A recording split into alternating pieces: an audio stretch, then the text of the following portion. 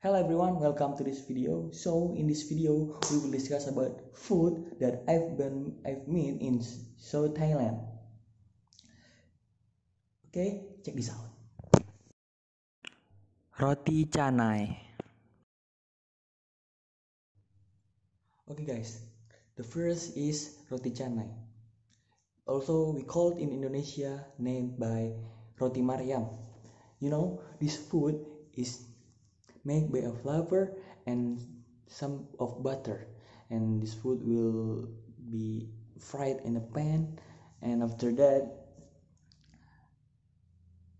this food will be given milk sauce and some of sugar, and some of people used to eat this food with curry and some of beef. So you can mix this roti canai with anything. Okay. Nasi kerabu. Okay guys, the second is nasi kerabu. So nasi kerabu is like a normal rice, but some of them used with food coloring like blue, red, yellow, and also white. And this food is served with an shrimp curry and by a lot of vegetables like a carrot, long beans, and bean sprout, and also sometimes they use an egg to this food. And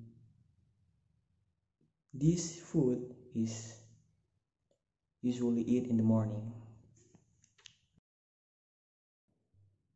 Cayen. These times we will talking about drinks, and you know what? That is Thai tea, and Thai tea is usually, but it's made from Thailand tea, and they use sugar and milk. Considered milk and also fresh milk.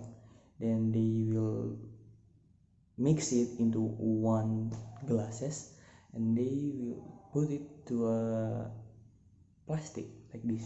You can see in this video, and this food, this drinks is cost for 20 bahts. So everyone, that's the 3 food that I've made in Thailand, and if you like the video, please push like button below and subscribe this channel. Thank you for watching.